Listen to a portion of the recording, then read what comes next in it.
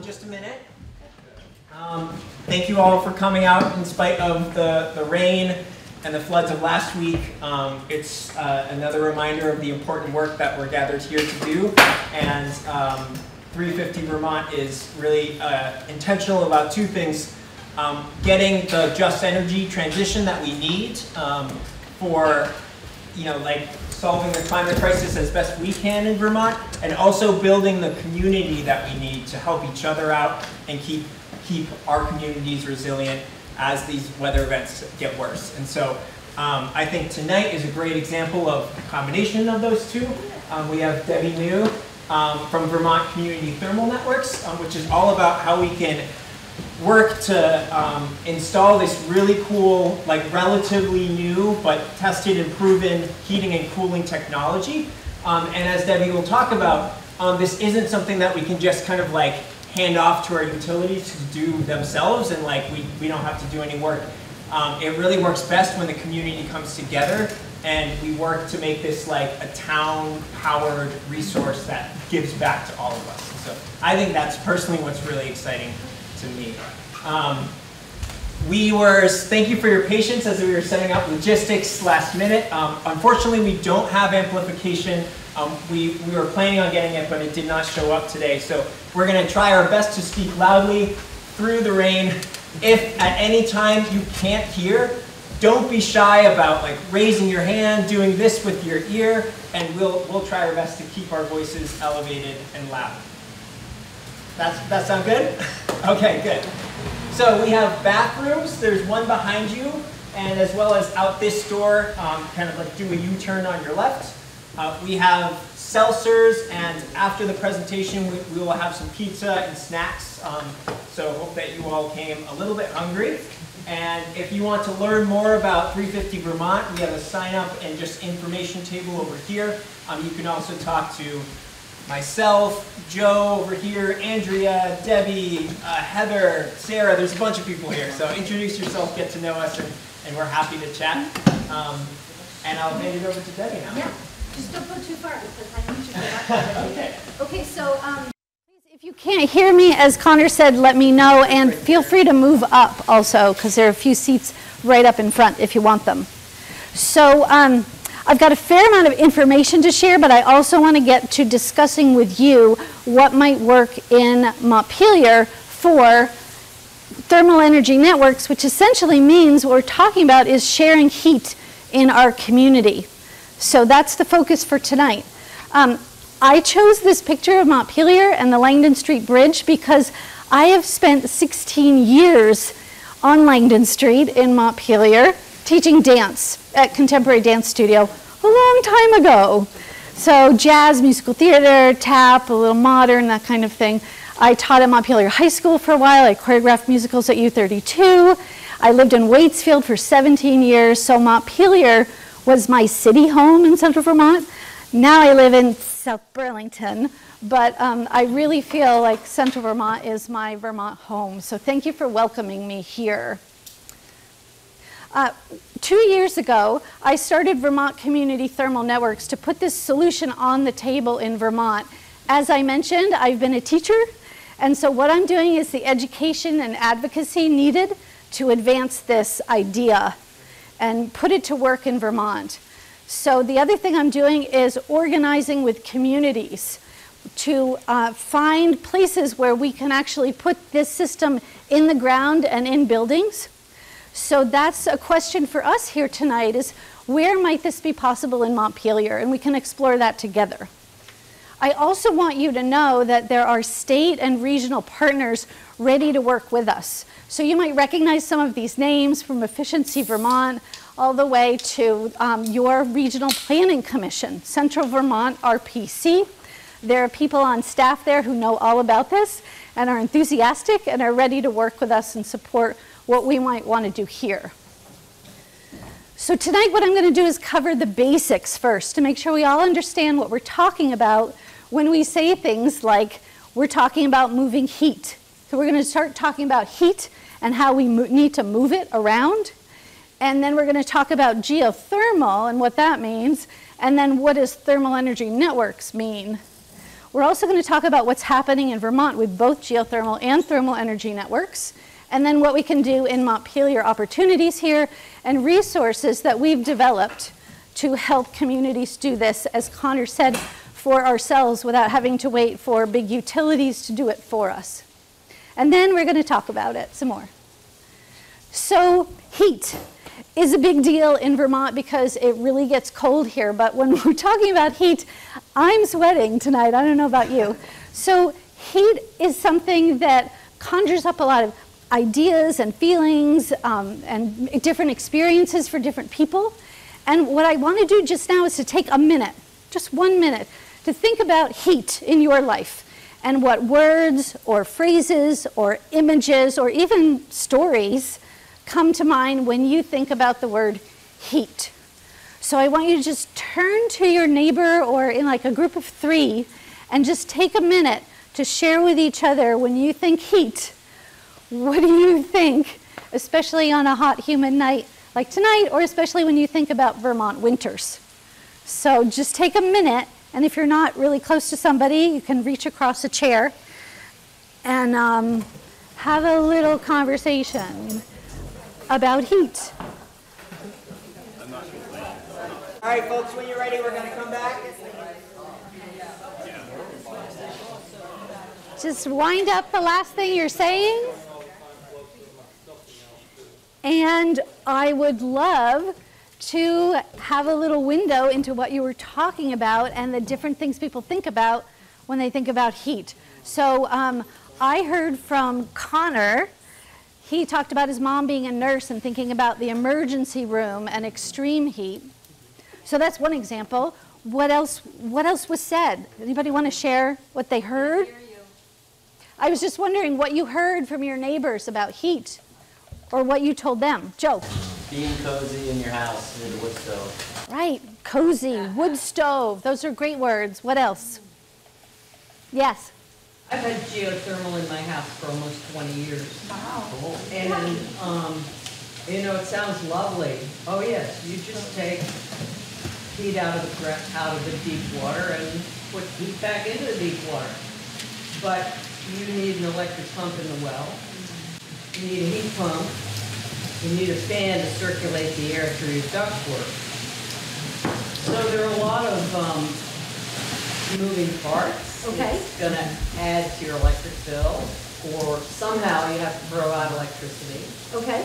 When I installed all this, and it's expensive to install. Okay. I mean, it costs a lot to drill a well, Okay. Can you just share like one more thought that we could capture up here? Sure. We've got expensive and maybe I would say complicated to summarize. Expensive and moving parts. Well, Moving parts, yeah.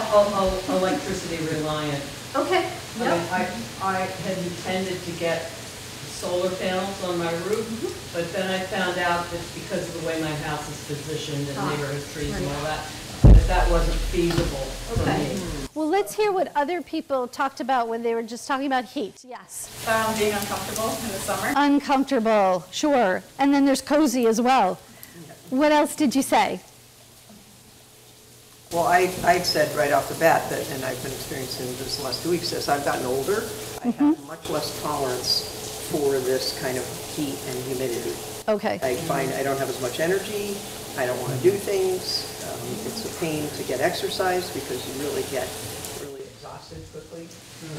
So I find myself thinking, what's it going to be like to live here? You know, Yeah. if this begins to be the way it is for months and months on end. Right. So we're wondering about the impact of heat on our lives as we see more and more of that. Yeah. When I asked this question somewhere else, somebody said checkbook. Did that come up with anybody else? Yeah. Like the word expensive, no matter what kind of heat you're talking about? Yeah, were you going to suggest something? Yeah. Okay. I don't mind this weather. I find places to be and things to do where I can be comfortable in it. What I object to is the season where I have to burn money to stay warm. Okay, I burning hate money. that. I really hate that. Hating burning money to stay warm. I want to make sure everybody heard that. Yeah, there's that too. What else? Yes? I I said resilience, because we've taken a lot of measures in our home, we've got the solar panels, but we are dependent on electricity, and when that goes out, we don't have heat. Right. Okay. Yeah, so resilience and dependency at the same time. Right. Anything else? Something we should make sure is captured up here? Yeah. When I think heat, I think sheet. Sheet? Yeah. As in your bed nice and warm? Sheet. Cheat. Yeah. C-H-E-A-T. Oh, okay. Cheat. Yeah. How so? I don't know, just the way it sounds together. Okay. Rhyming? Yeah. It spells similarly as well as pronounced similarly too. Absolutely. Yep. Having a little bit of fun with the word heat. Sure. Okay. Well, we can keep talking about heat, and we also need to talk about cooling, obviously. The main thing that I want to share with you is that I don't think this is news to anybody here, but that heat is a precious resource here in Vermont. And we actually are producing a lot of heat that we're not using, or we use it and then we throw it away. And that's a main concept of what we're talking about here. So we spend a lot of time, effort, and money trying to make heat and move it and save as much of it as we can, as people in these pictures are doing. When actually, here in Montpelier, we do have heat. And I was wondering if you could just kind of shout out the different kinds of fuels or sources of heat that are used here that you know of in Montpelier.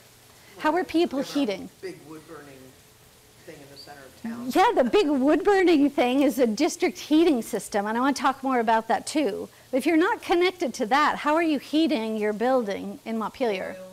Pellets, gas, Yep. propane, Okay, so combination of wood and fossil fuels in the form of oil and propane. Right. Okay, so let's talk about that big thing in Montpelier that some big buildings are connected to, the district energy system. On the left, you can see this is what it looked like going in the ground. There's a big trench and there are pipes underground. And those pipes are insulated pipes because they're carrying hot water or steam that's high temperature. And this is how it's different from what I'm going to share with you. On the right, this is pretty much all you can see now because everything else is underground or inside buildings. This is the facility that receives the big trucks of wood chips, whatever it is, and burns it, and the smoke goes up the stack, and the hot water or steam goes to buildings from this central place. Is that right in Burlington? No, that would be McNeil, the McNeil plant. That is in Burlington, but this is the Montpelier biomass central plant for the district heating system. Right by motor vehicles. Yeah, it's right by the river, right? I've always seen the smokestack, but I didn't realize what it was until recently. So just a couple of things to know. District energy essentially means using local resources to meet community needs through a community scale energy system. Okay, the system in Montpelier is in particular a district heating system, which uses a central plant, the picture you saw with the big smokestack, to supply heat and hot water, high temperatures, to many buildings throughout the community. And so this is what it says about it on the website, that buried hot water or steam pipes distribute heat from the central plant to customers, to buildings. Each customer pays only for what they use, and it's a lot like a municipal water system. So hang on to those ideas because they're going to come back. So that's fine, but what about cooling? Right? So some people have air conditioning, some people don't. Some people rely on a box they stick in their window. But we're all going to need a lot more cooling for a lot more of the year, in case you haven't noticed. So heating and cooling are both needs that we have. And we can do heating and cooling with a kind of heat pump called a ground source heat pump. And this is the building block of a thermal energy network. So I want to make sure we all understand what is meant when we say a ground source heat pump. It's also called a water source heat pump. So like an air source heat pump, a ground source heat pump is a box in the basement of this house, for example, that compresses temperature or takes temperature from the building and moves it outside. So it brings temperature in and it throws temperature out, and it compresses it into the temperature that you want inside. So in the winter, when you need heat, it takes temperature from outside the house coming in those pipes into the basement from the ground to the heat pump in the basement. It compresses it and it distributes the heat throughout the house. In the summer, the process reverses. So it takes heat from the house and puts it back into the ground, and that makes the house cooler. It brings cooler temperature in and circulates that inside. So all of that temperature comes from the ground. In Vermont, under the frost line, at about the depth of a water well, the temperature is a constant about 50 degrees year-round. So that's a moderate temperature, and it's constant, and it's right underneath our feet. Is that about 5 feet? Oh, no. Well, 400 and some plus. like a water well is where you can access it, but you can actually get to that temperature about 5 or 6 feet under, and access that through pipes underground that are more like in a coil system. We can talk about different forms that this takes. So it can happen different ways. This is the one that is not the water one, or it is? This is a water one, yes.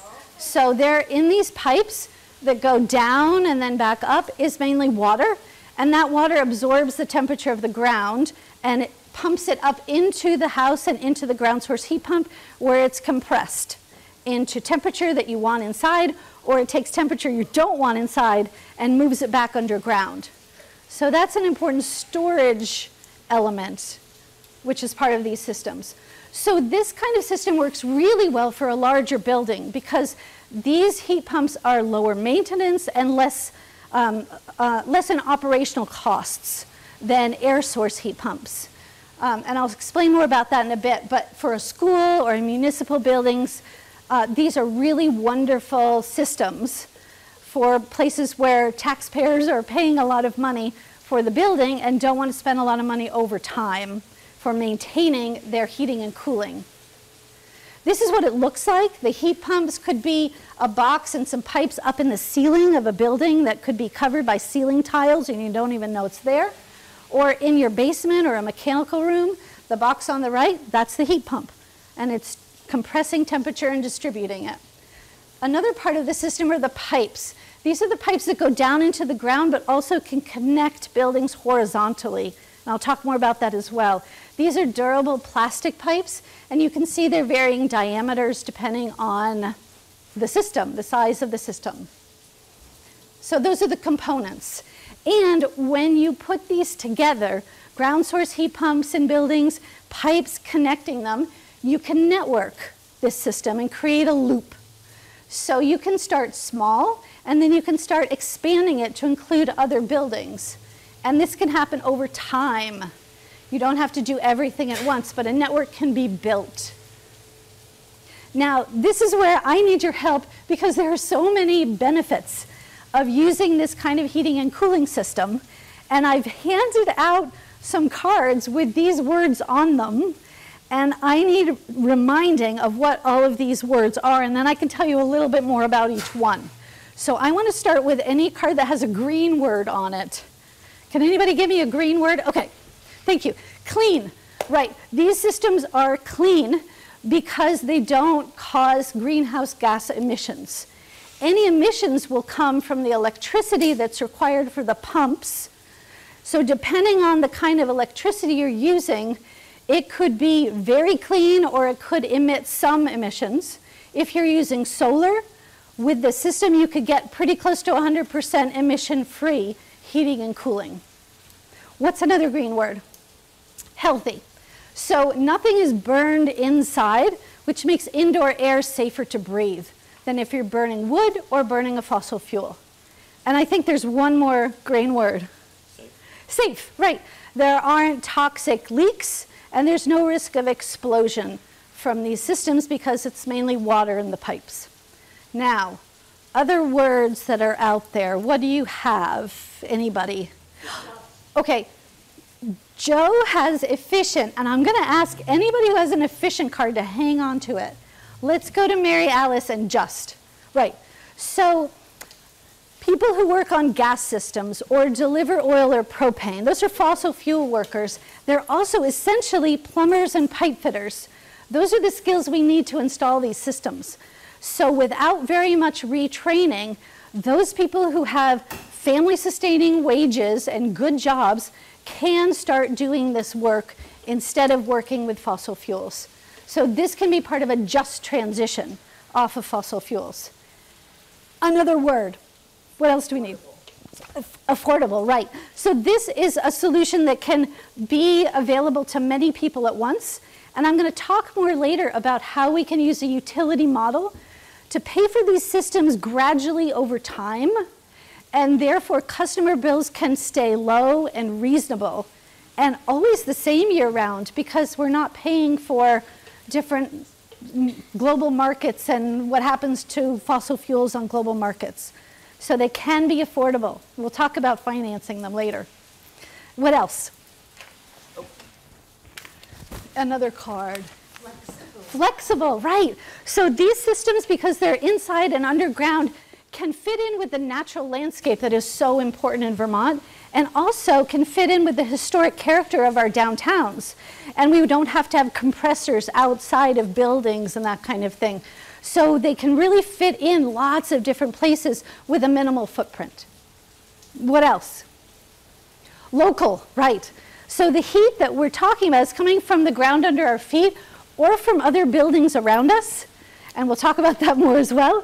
And we can also keep our energy dollars local and not have to send them out of state to fossil fuel extractors and producers and generators. So it's a very local heating and cooling system. What else? Secure, right. Okay, so there's a few of these words that relate to the fact that these systems are underground and inside. So that means that they're not as likely to be susceptible to disruption of various kinds. And as I mentioned, they're also not susceptible to the rise and fall and the peaks and drops in fossil fuel prices from global markets. What else? Oh, question? Yeah, thinking about secure. Yeah. I notice in your diagrams that the functioning part of the system is in the basement. Yes. Yes, we do.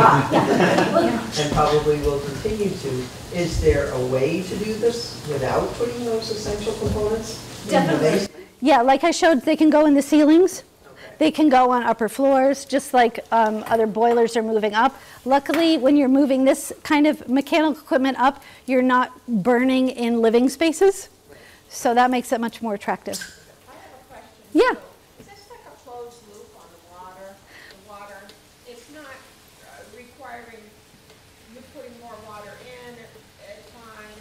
What is that like? That's like a closed loop. Yeah, these systems are closed loops. So you charge them with water, and then you never have to refill them with water. So it's not using water to circulate the temperature. There are closed loop systems and there are open loop. Correct, yes. I haven't gone to open loop. We're going to talk about Champlain College in a minute.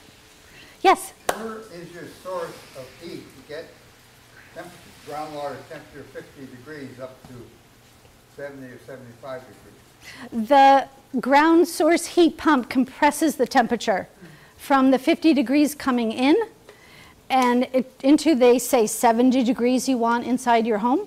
You mean it takes it out of the water itself? Yes, it extracts it from the water and it compresses it, makes it a hotter temperature and distributes it through your building. Yes? Yeah? Well, I'd like to know more about how it does that. Also, I've heard that with heat pumps, usually you need another source for the coldest days, and I'm wondering if that's true about this kind that you're talking about, or if that's just more of a different kind. Yeah, that's part of, that's coming, and so short answer for now and more information later. Ground source heat pumps work better than air source heat pumps more efficiently during the coldest and the hottest days. So yes, they are definitely up to the task, as are many cold climate air source heat pumps, really. So are there any words that I haven't covered? Reliable, right. So because these systems are highly efficient, they don't have to work as hard as air source heat pumps. They use less electricity and they last longer. So a heat pump could last 25 years or more. The pipes underground are going to last at least 100 years. Anything I forgot? Efficient. Efficient, I'm going to get to that later. And resilient, yes. So we talked about being able to move the heat pumps up out of basements, and because there aren't outside components, they are less susceptible to disruption from extreme weather and other events. Yes? Question about the Just. Yeah. Being able to retrofit jobs, that's really awesome. But being a closed loop system that does not need continual maintenance, what happens once the system is set to the liquid? Okay, so the question is about maintenance and jobs. Are there really jobs if it's a low maintenance system? And yes, first of all, we need to install a lot of these in a lot of places, so that's a lot of work right off the bat for years and years to come. And they do need maintenance, so if they are low maintenance rather than no maintenance, so they do need checking on and tuning up. Okay, so I'm just going to continue here and we'll get to efficient in a little bit. There are many of these systems working in Vermont, and this is a partial list of some of the systems that are already installed. And you don't have to read every single word here to understand that there are lots of different kinds of buildings, businesses, organizations, farms, museums, schools that have these systems that are working in them. And there are many more coming online, like Burlington High School is a big new project. Yes? Are any of them networked? Good question. Champlain College campus and Hula Lakeside, the two at the top, those are networked, and I'm going to talk about Champlain. Great question. So here's Champlain College. Champlain College's system has been working since 2008, and they started small, and now there are multiple buildings connected. And the thing to know about their system is not just that it's working, but also that they have new construction, like these buildings you see here. And they also have old historic homes that have been converted into dorms and classrooms and administrative buildings, and those are also part of the network. So this shows that you can have new construction and you can have old buildings, both part of the same network, and it's working. And yes, it's an open loop system, which is much more possible in Burlington and a lot of other places in Vermont because of how the water flows underneath Burlington. And an open loop system can be less expensive, but also more complicated because it's going to suck things up from underground and will need more maintenance.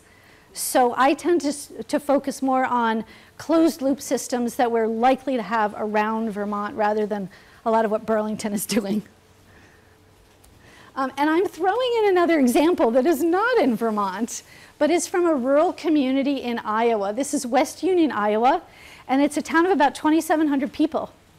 And it is a county seat. You can see how rural it is if you look beyond. The building in the middle is the courthouse. And they decided to put a geothermal system in their courthouse, and they started drilling, and the businesses around said, well, what about us? Can't you send us a pipe? We can't drill our own systems. So they installed a pipe, the municipality, the city government installed pipe underground and connected people to the system. At the same time, they also updated their streets to allow for pedestrian and bike safety and slowing traffic and make it much more walkable. So this was part of a downtown revitalization project that has made their town much more attractive to many people and much more vibrant. And so the geothermal network that they have is part of that. Now, we talk a lot about the energy coming from the ground, and we talk about geothermal, but there are other places we can capture and reuse heat. And one is from wastewater. So think about it. Think about the water that you use in your home every day. Think about what a hospital or a hotel might use. And a lot of that water we're warming up. And then we flush it down the drain and it's gone. We can capture that temperature either at the building, outside of the building from a sewer line, or at the wastewater treatment plant. There's a heck of a lot of heat there. And we can send it back into buildings to heat water again, or if there's enough heat to actually heat and cool the space by using the heat or rejecting heat into that wastewater flow without touching the waste part of it, but just by capturing the temperature. The other source is waste heat from buildings. If you think about a grocery store and all of the walls of refrigeration and freezing that they have there, they have to cool stuff inside, so they have to get rid of the heat somewhere. And mostly it's going out fans and cooling towers on top of or behind their buildings. And if you think about an ice arena, they're trying to make ice inside, so they have to reject heat. So there's a lot of heat leaving a lot of different kinds of buildings that we have. You can see some examples. Well, there are ways to capture that heat and send it back into buildings or share between buildings. So that's another way. We're wasting heat right now, but we can repurpose it. So this is how it could look in a Vermont town. So you've got the supermarket over there from the fans on top of the building. They're contributing waste heat into the system. A bunch of buildings are contributing heat from their wastewater.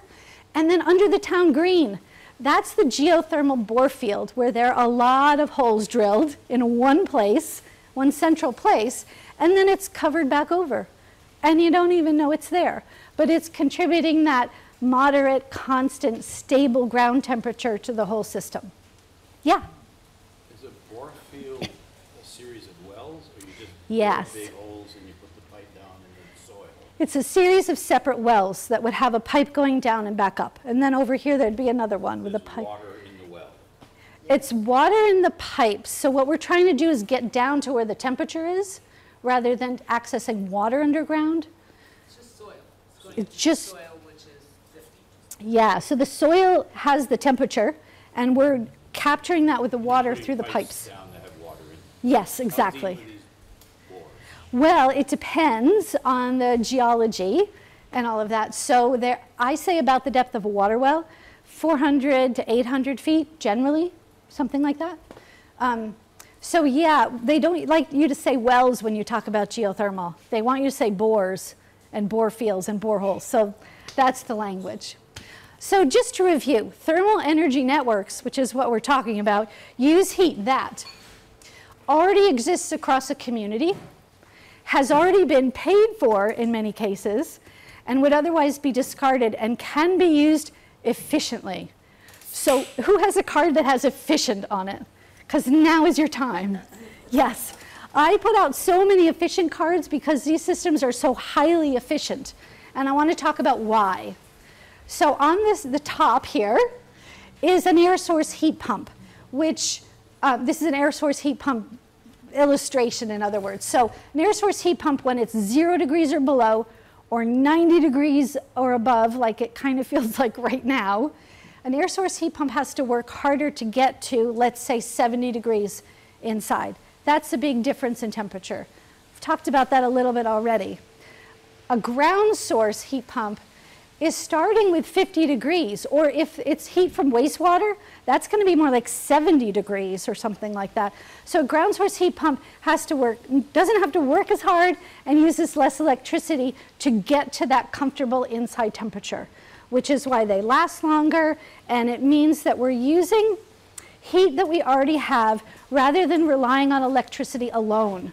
We're diversifying our energy sources, and we're not just having to build out wires and poles and electricity everywhere to get rid of fossil fuels. So this is a really important part of the equation to decarbonize our buildings.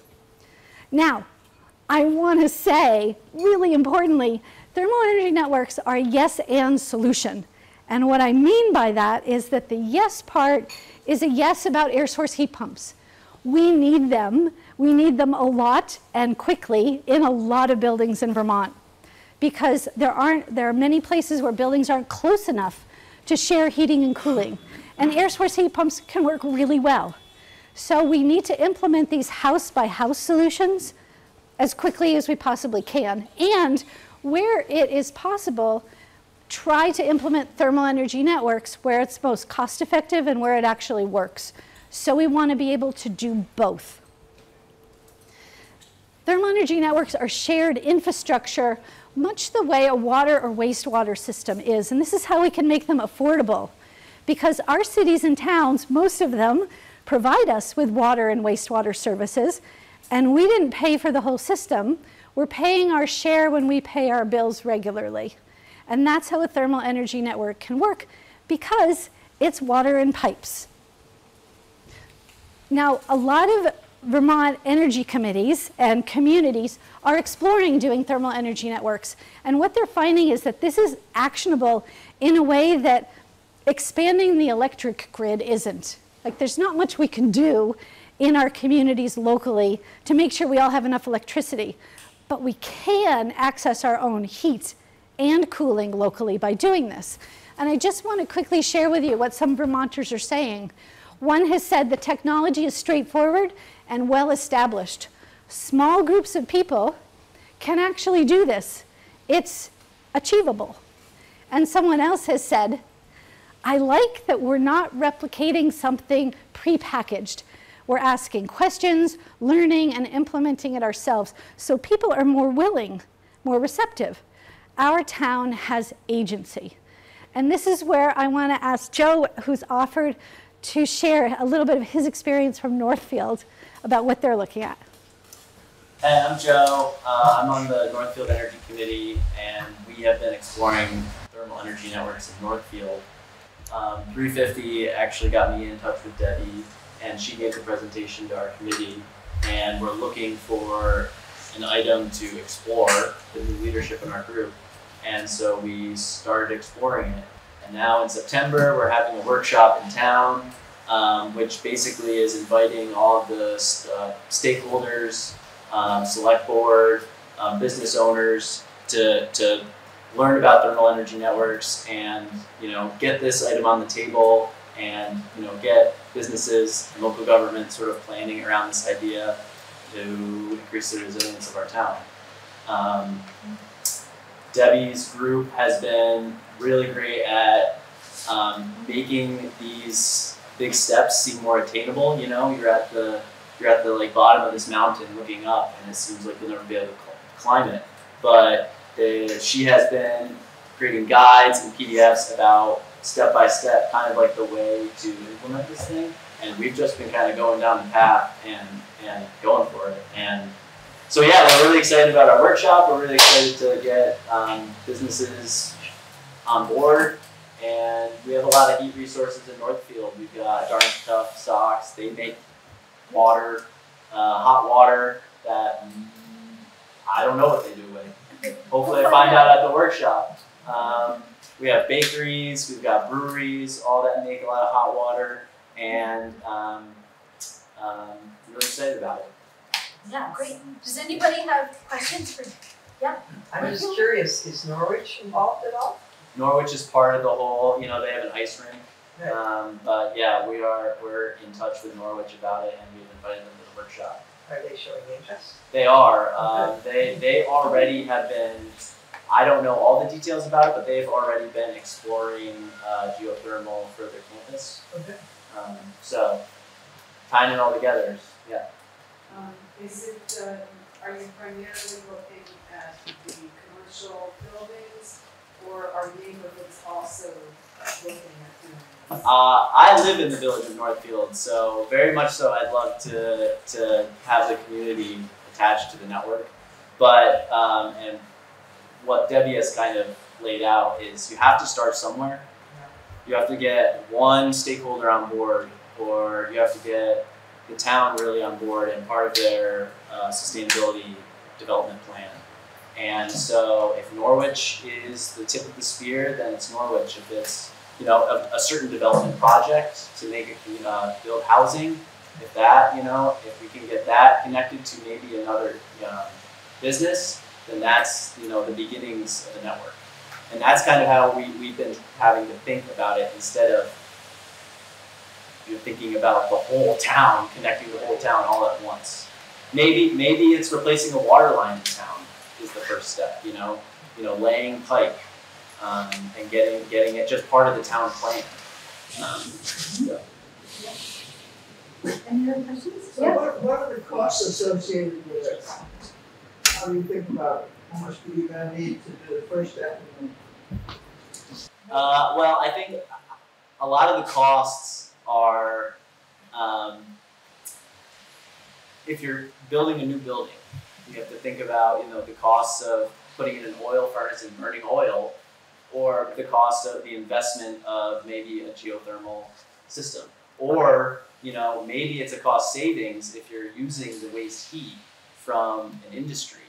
Now that business can actually, they have a resource that they can profit off of. So they might be very, you know, interested in getting that, as well as, you know, cheaper heat for the housing project or whatever's going on. So, you know, all energy is expensive, but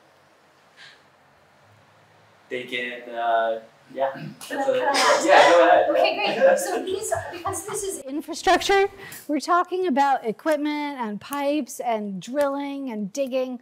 This is an infrastructure project that's going to cost millions of dollars overall and over time. So that's why we're using utility models to make it possible for customers to pay this back gradually. Also, we're working with infrastructure investment firms that can loan money and help these projects be developed, but that offer a lower cost of capital because they're mission aligned with communities. There are infrastructure investment firms, especially from Europe, that are interested in the North American market. So they're very curious about us, and they're interested in how they can leverage funds that they can collect to help us develop these systems here and pay them back over time, like over 20 or 30 years. And as Joe was saying, there are ways that these systems can generate revenue by buying and selling heat, and that revenue can benefit towns and cities. Yeah? I just wanted to ask about, does it matter whether you're on a high plane, like Norwich, the university is up fairly high, and the city is down lower, and I'm thinking of Montpelier, you know, of the college, and down here, does it matter where you start with something like this? It doesn't matter. What you'll be wanting to figure out and discuss with engineers is the energy and the money, therefore, it would take to pump something uphill if that's needed. So if you have a city on a hill and your wastewater treatment plant is down here, that maybe is not the ideal resource to start with. You might want to start with the sock factory that's up here instead. But it is a consideration. But in terms of drilling, it really doesn't matter. You just have to try drilling and see what you get. Yeah? So, your name? Mark and I were talking earlier about physics. Physics, okay. And the physics of this is something that seems to me we're not talking about. I think it's going to be a concern at some point. A heating system that burns propane or heating oil or something like that uses electricity simply as an enabler. Very, very little electricity goes into it. A heating system that produces heat from electricity, like resistance, uses a lot of power. Correct. A heat pump is kind of in between. It takes about 30%, roughly, if I understand it, of the electricity to run a heat pump as it takes to just simply produce the heat with a resistance type system. But it's a lot more than what it takes to run, to just enable a fuel burning system. So we're talking about converting to, you know, vast swaths of the country, I presume, to heat pumps at a time when we're trying to shut down nuclear plants, we're trying to shut down coal plants, and at a time when the water behind Hoover Dam is at an all-time low. And I just read that the US started shipping electricity to Canada because they're having trouble generating up there because their water supplies are low. So, and that also, we want to start powering our automobiles, trucks, trains, airplanes by electricity. So, the question is, we can't hear. Where's all this electricity going to come from? I'm all for electric, but right. So how are we going to do this? It's a really important and good question, and it's a big question. And that would take a lot of discussing around answering that question, and I'd love to talk about that afterwards so that we can get to talking about Montpelier and opportunities here for this kind of system. But you're right, it's complicated, and how are we going to do this? And this is one piece of the puzzle. So thank you for asking that, and let's talk about that some more. Yes, Mark. So this sounds like something, I don't know, I think this word is a little bit cliche, but it seems a little more grassroots than what our system is built on, right? So we're very dependent on oil companies right now, unfortunately. But something like this seems like, I wish I had a better word, but it's more grassroots. We could do it on our own. Has there been a lot of resistance, corporate/political? Great question. In Vermont, no. I think it's also early days in the United States for there to be resistance to this, but there certainly could be resistance from fossil fuel companies that don't want people heating or cooling their homes without paying them and their shareholders. Yeah, it's a big question too. Let's do it. I'm all. Let's do it. Okay, I think maybe 2 more questions, and then I'm just going to finish up and we'll talk about Montpelier. Go ahead. I just wanted to mention that with all the ones you listed that are already using this technology, there's got to be a lot of information about the pros and the cons. And that's really important and a step that can answer many of these questions, or fill in those gaps of information for people, and I would hope that would be really collected well, the pros and the cons. And one that the man in front was saying, right, is the cost of this X compared to this other thing. I didn't hear it all, but asking that question. And I would think from all those places and all the information that's already being generated by actual use, I'm hoping a lot of the issues can be understood better. I think you're making 2 really important points. One maybe partially could be answered by case studies that are on the website that I have set up, and there's a QR code and a link on this information over here to go look at more case studies like Champlain College, and there's information there about the Hula system that's in Burlington. You can look at that. They're not highly detailed, but yes, and we also need to make sure we're really addressing what's great about these and what are some of the issues with them. So we're not making this into some kind of silver bullet, because it's not. There's nothing that's going to be perfect and is going to save us. And too, I hope that people can not bypass energy efficient housing, the insulating and all the things that you can do that are going to tremendously reduce the amount of wasted energy we do. You're so right. Weatherization is a key part of making these systems efficient, just like it is for air source heat pumps as well. Thank you.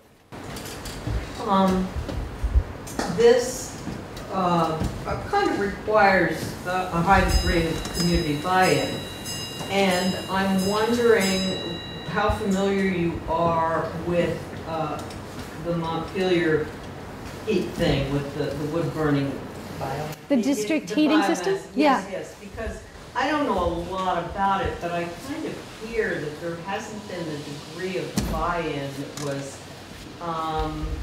proposed or anticipated when the system was developed, and that there's more capacity than there is use. And using that as a starting point, thinking about then how to propose a system like this, which in many ways is similar. Right. So I would say that it doesn't need a lot of community buy-in if you have a sock factory and a grocery store and a new housing complex, for example. Those 3 entities could decide that they're going to do it, and they could figure out how to manage that themselves.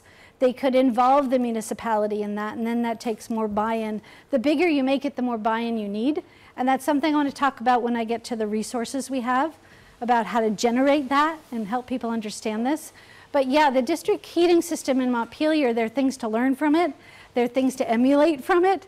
It's complicated, and I don't know enough about it to speak about it myself. Yeah? When it starts small, there's technology to make it expand. That Yeah. is, you need to know from the outset how you'll build in the capacity to expand. Yes, yes and no. In other words, if for each system you have a pipe that has enough connection points to expand, then you're good to go to expand the system. If you've done your drilling and it's just the drilling you need for these 6 buildings here and you want to expand it, you might need to do more drilling. Gotcha. But if there's an ice arena that's being added, that might take a lot of the load. So, you know, yeah. Engineers will tell you it depends, and that's infuriating sometimes and frustrating. But yeah, yeah. So there are different ways that this could expand. But the principle is, in Vermont, we're taking this and starting it small in order to make it doable along the lines of what Joe described. That's one principle. There are 2 more, and that we are trying to allow as much local control as possible, which gets at what you said about corporations that are used to controlling our energy and how much we pay and where that money goes. We're trying to make these into local systems that benefit us here. We are also working on contributing to other local goals. So here you see housing. There is an urgent need across Vermont. And the new construction, the density that's being created by adding new housing to our downtowns, that's the perfect opportunity to use that for thermal energy networks, to include them. Expanding our water and wastewater systems, there's been a huge focus on this with federal money coming into the state to create these systems or expand them or bring them back after flooding. That's the perfect time to lay some more pipes and start sharing that heat. And then, of course, we're all trying to be more resilient. And so as we work on resilience, we can think about where installing this infrastructure is going to help with that. So I have 3 last things to share with you, which are resources we have. The first is a very simple getting started resource, which is on our website. And essentially, it asks 6 questions. You can get together with a small group of people and look around and ask, who can help us? Who can support this idea? What's already happening in our town this could fit in with? Where do we have heat? Who needs that heat? And then there are 6 actions that go with them of things you can do. Get people together, check your town plan, check with your town clerk about what's going on, and make an inventory of what your resources are locally. The other is a much more dense and complex toolkit, but laid out and hopefully in plain language to be understandable to help people figure out how to get started, how to identify opportunities. There's stuff in here about ownership and financing, and also sort of what to expect when you're expecting a thermal energy network, if you know what I mean. Like, what is this project going to look like when it gets underway?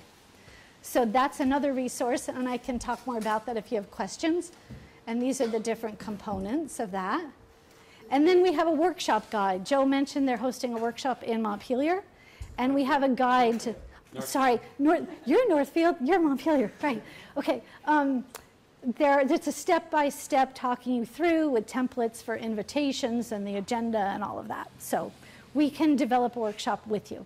Yes? The website is on the materials. Yes, it is, yeah. And so I'm just going to leave you essentially where we started, which is that heat is a precious resource, but that we have a lot of the heat we need, and we have opportunities to harness it.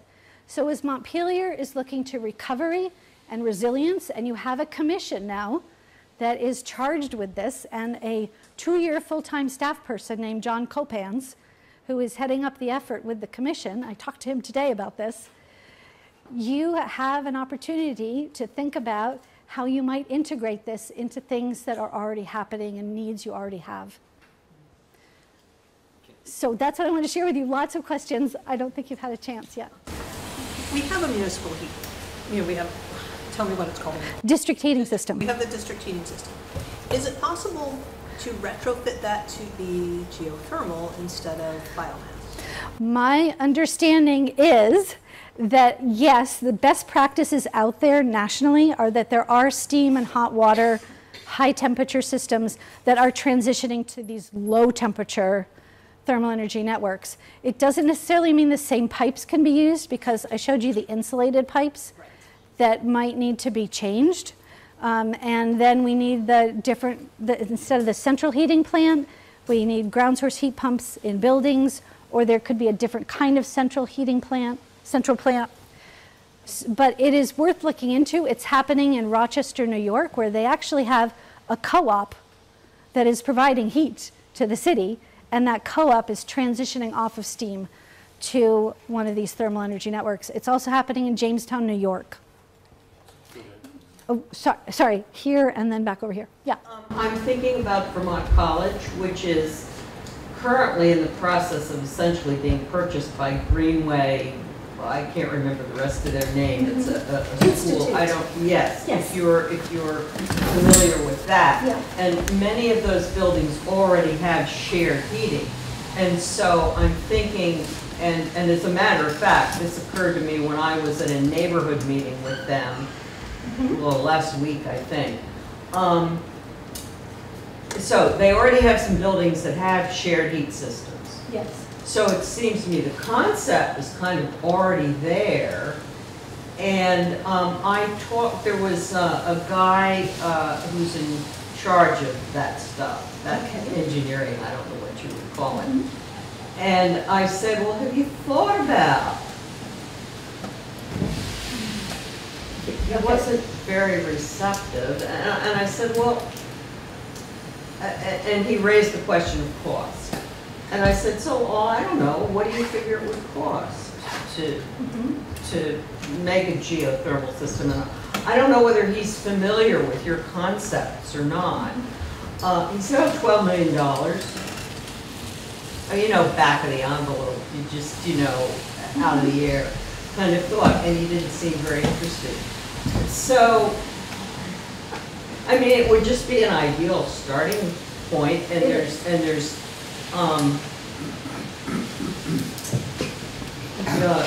community housing all around the campus. Exactly. Yes, it is an interesting opportunity, and other people in Montpelier have said to me, have you thought about VCFA up there on the hill? And I've met the director of Greenway very briefly, and the thing about this is that it's a campus, much like the Champlain College system that I showed you before, and could be a single owner, which makes it really easy to make decisions and move a project forward. Right. And the Inflation Reduction Act is going to give anybody 30% off of the system. Whether you're a tax-paying entity or not, you will get 30% off of this system. The components all qualify. You might actually get bonuses of up to 10% off of the equipment if it's domestically manufactured, and guess what? Most of it is. If you meet prevailing wage requirements, that's another bonus. So the Inflation Reduction Act is making this a no-brainer with a very short return on investment time for businesses, single owners, private entities, and also benefits municipalities as well. So it is an important thing to think about, and people in Montpelier could ask Greenway Institute more about that.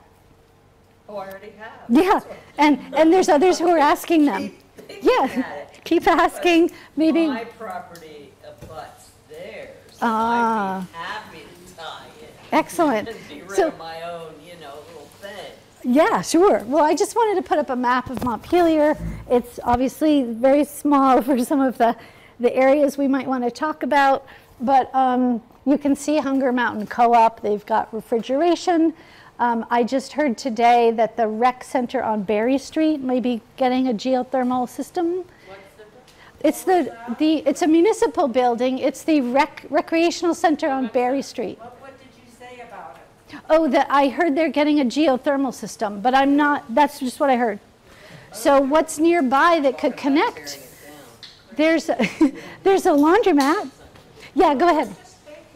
I mean, we've just had the floods, and we've had them for a long time, they're getting closer. It seems to me before it's wonderful and everything, but that's going to be a major influence on where it goes and what is done, because that really needs to be mitigated for the whole area. So Montpelier, my impression is Montpelier is having a big discussion about what happens along the river and with the river and all of that. There are other areas of town, like the Country Club Road Elks Club area, that has been described as a possible residential development, and people have asked about thermal energy network there. So it doesn't have to be, you know, stuff just around the river, but what else is happening in Montpelier? Yes. I believe I'm aware of systems that instead of drilling into the ground,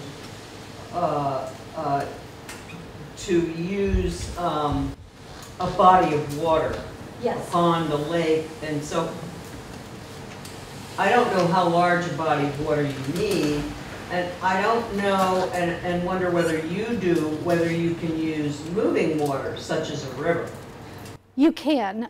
It depends, again, and the environmental regulations in Vermont have not yet contemplated that, so that I know of. So the Nashville, Tennessee airport is heated and cooled, the entire airport, by water from a nearby quarry. They have the Nashville airport? Yeah. So they sunk plates that absorb temperature into that quarry, and they use that for the whole airport. And there are 2 airports that do this with surface water. There are buildings that use a stormwater retention pond outside for heating and cooling their whole facility. Killington Ski Resort has a snowmaking pond right outside their big hotel, and they have been asked, would they use that for heating and cooling? So yes. Yes. Yeah, and we also talked about, you don't have to drill, you can put sort of, if you took a slinky and you stretched it out, there are pipes that do that, and you can put those 6 feet underground and capture the temperature that way, or you can go back and forth with pipe like this and spread it out and capture temperature like that without drilling. So there are lots of different applications. Yeah. I was wondering if you know whether Berlin Pond up here, they're putting in a whole new housing development up there, right near it, and I wondered whether they could use Berlin Pond for something like that. I don't know. It's a really good question. And one thing that we're finding is that we need to get in early in these discussions about new housing or other things that are happening, because this takes a bit of time to figure it out and all of that. So it's important, if you see something coming, to start asking questions about what's possible down the road rather than something that is about to be built or already permitted. Would the granite quarries in Barre and Graniteville be too far away from the, you know, population town, the population center? Have to look at a map. I don't know. And generally what we say is if something... Many of them, and they're deep. Yeah. If something is within a quarter of a mile, that's worth figuring out if that would work. So you can be thinking a quarter of a mile away or so. And again, it depends. I want to pause here before we finish up. Some people might be ready for pizza if it's coming soon. And just see if there's somebody who hasn't asked a question or shared a thought, an idea about Montpelier who would like to. Yes. I want thought about heat thermal out of the ground, or putting hot air into the ground.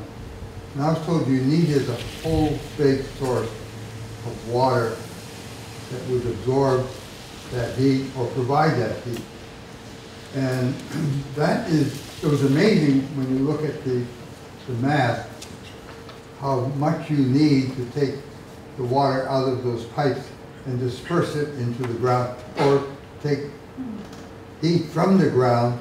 You need a big area to keep it coming into the structure. I'd be interested in where you get where your transfer is. So, but the other question is, the circulation, if you have a circulation, does each structure along that circulation pipe, and the pipe is flowing at 50-degree water, right?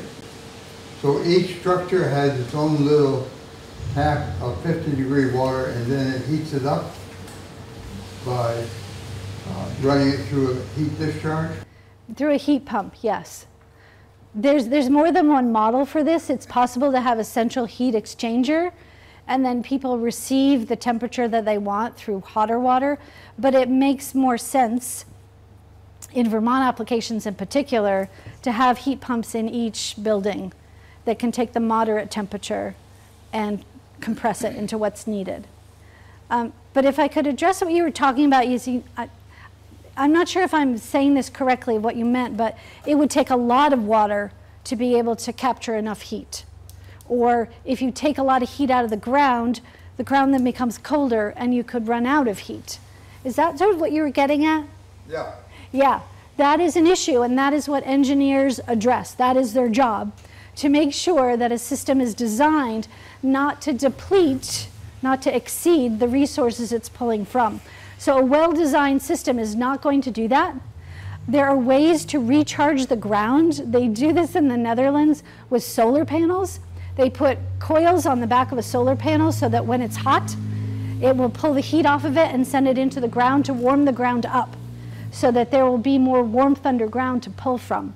So solar thermal is something that can complement a geothermal bore field and make sure you always have that moderate temperature that you need.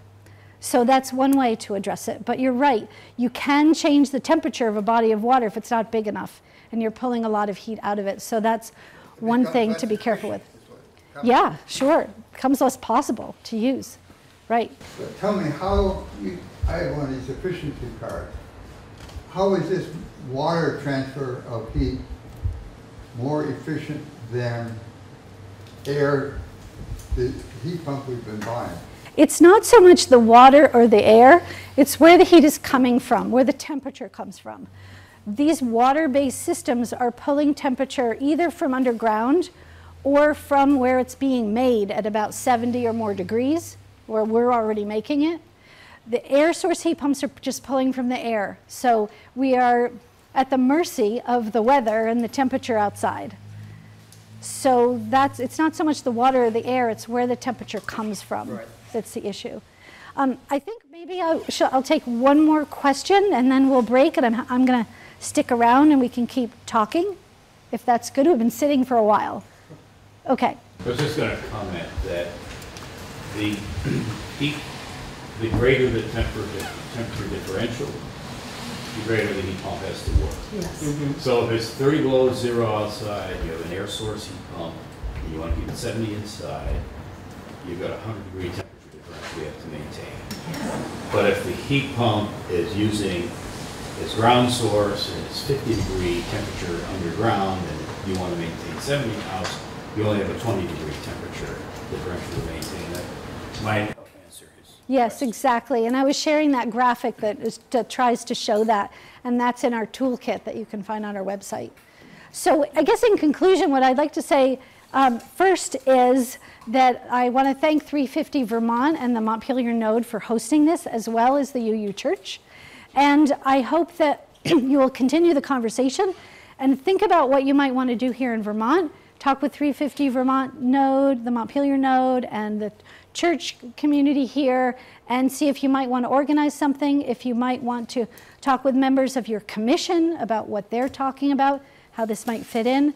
And finally, I just want to say thank you for showing up and for sitting here and sweating and listening and talking and asking great questions, and for thinking about this with me and with a lot of other people around Vermont. So thank you.